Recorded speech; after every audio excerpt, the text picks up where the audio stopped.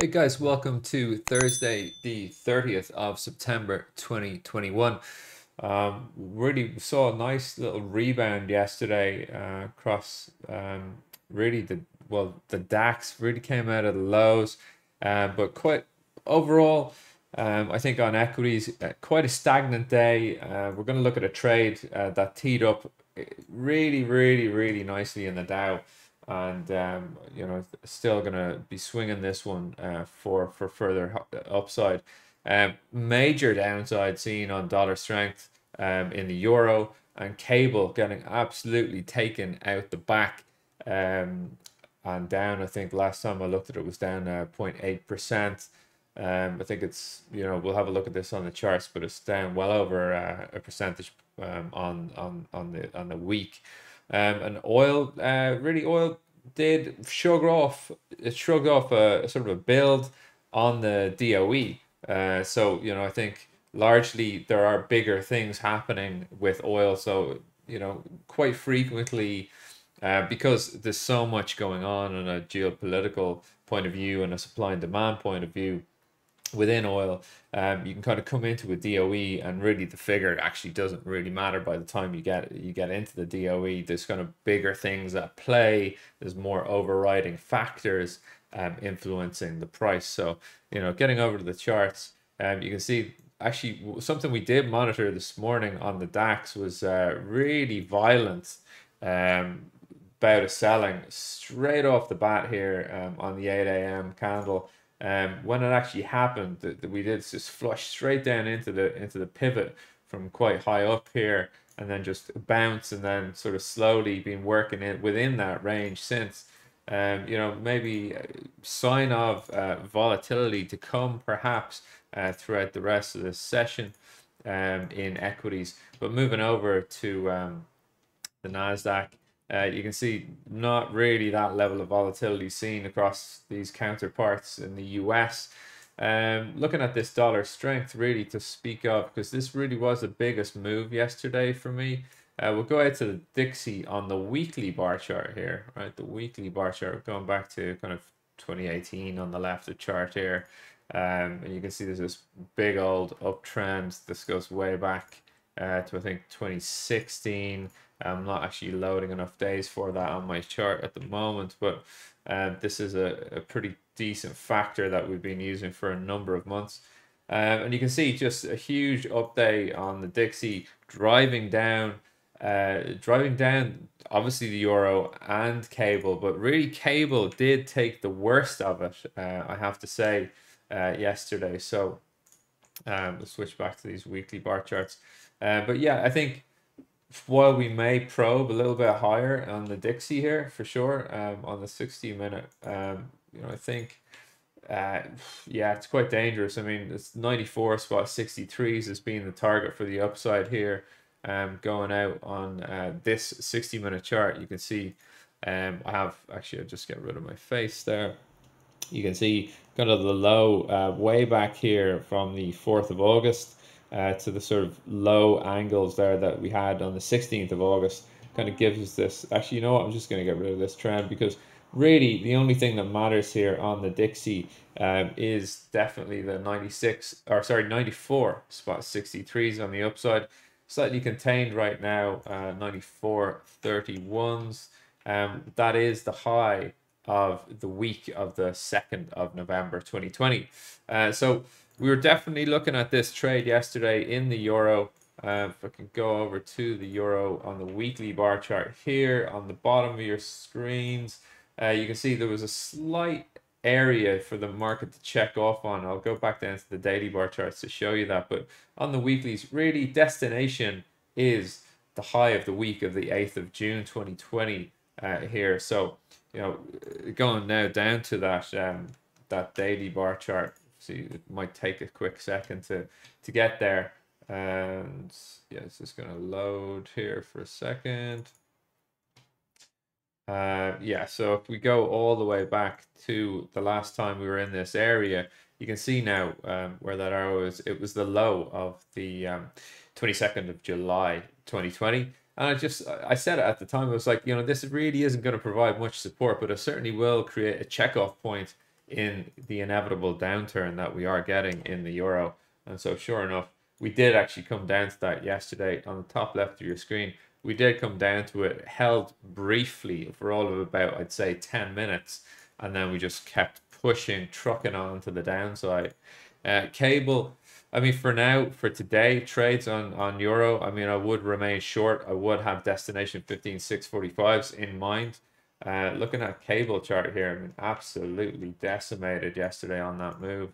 Um, kind of a lot of naysayers on cable, as you can imagine. From that, we're down. I mean, when is this? This is Tuesday, so we're actually, let's see, Monday. Yeah, pretty much we're down 2%, 2.1% on the week so far in cable. Um, you know, where are we headed to, Tim? Well, really, we have to go back out to our daily bar chart. And this is actually a weekly bar chart here.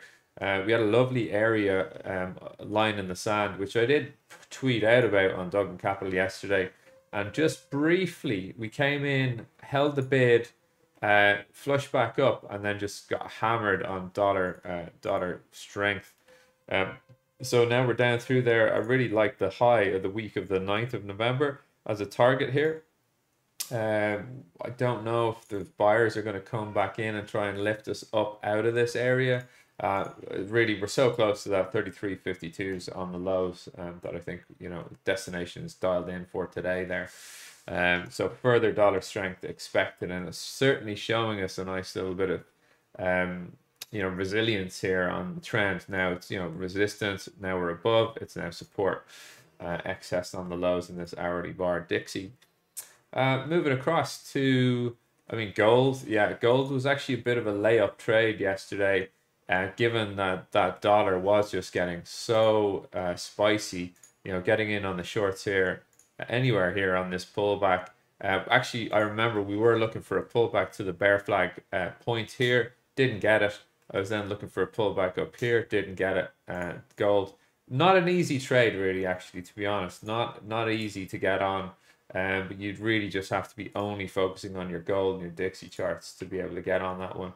But for the swing traders, if we do look at the gold on the swing, we have been looking at the breakdown here, and then any pullbacks above the 1752 spot fours, we were looking to sell that. And sure enough, we're down here. Target reached 1728, and that was on Tuesday at about 1 o'clock, just before the gold pit open.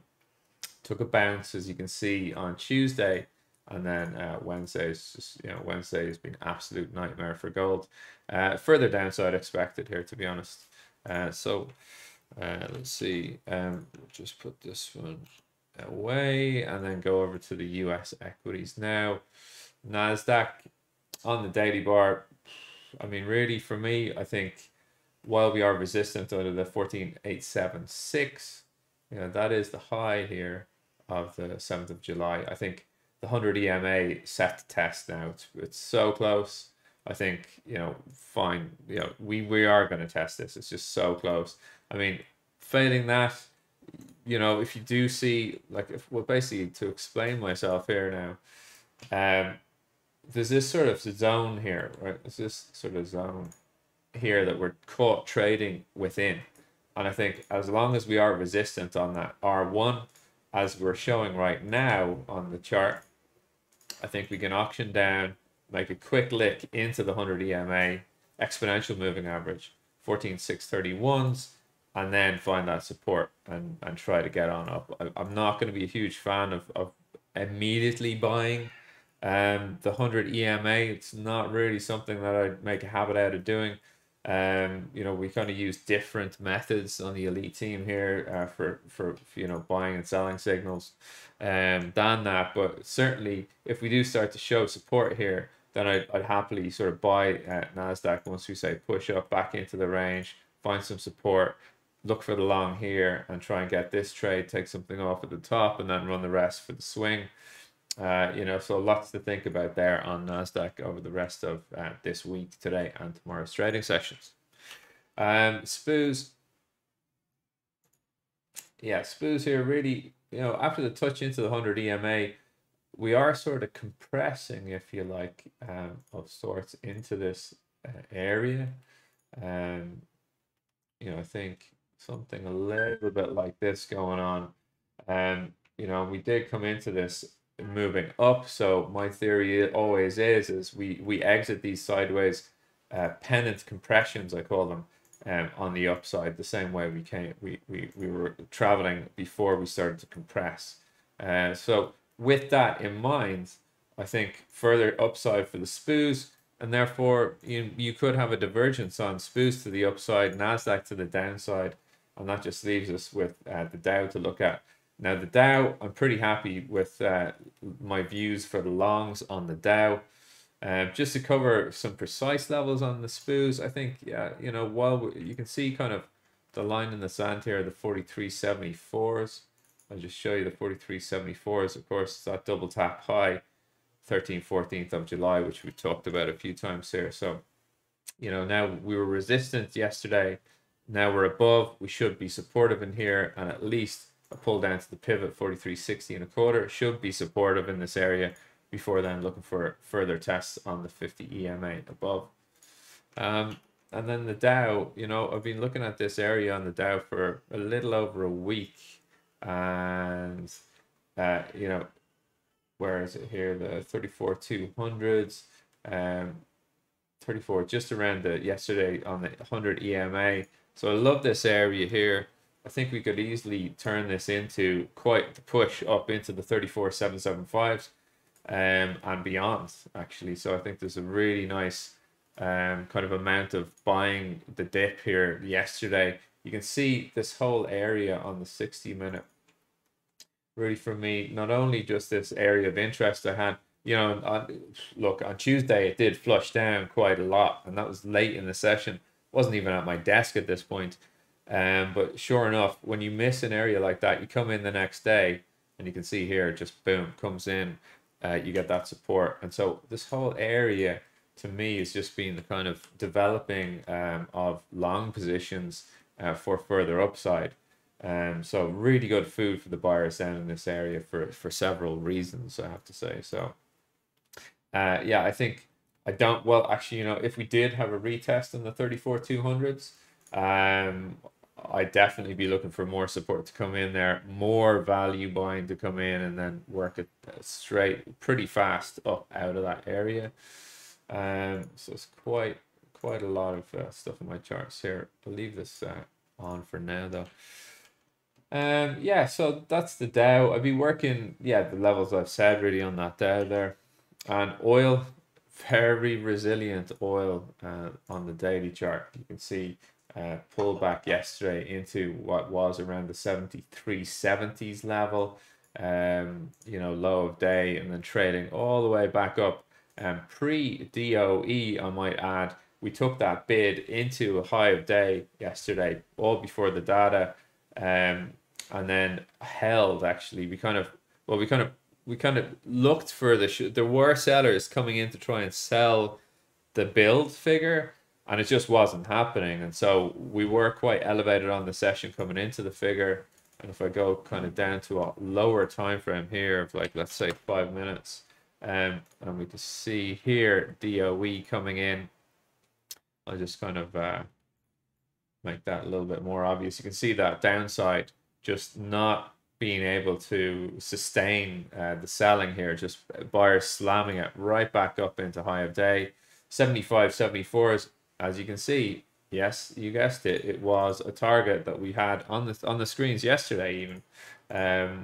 So that's what we're doing here in the room. It's really, we're mapping it out, having good areas to get involved. And I was trading this live myself, and definitely the guys will agree I was working on the longs here rather than the shorts. So yeah, I mean, the bond picture, a little bit of consolidation seems to be occurring within the bonds, now trading sideways. Really looking at T-notes. Just get my screen double, there we go.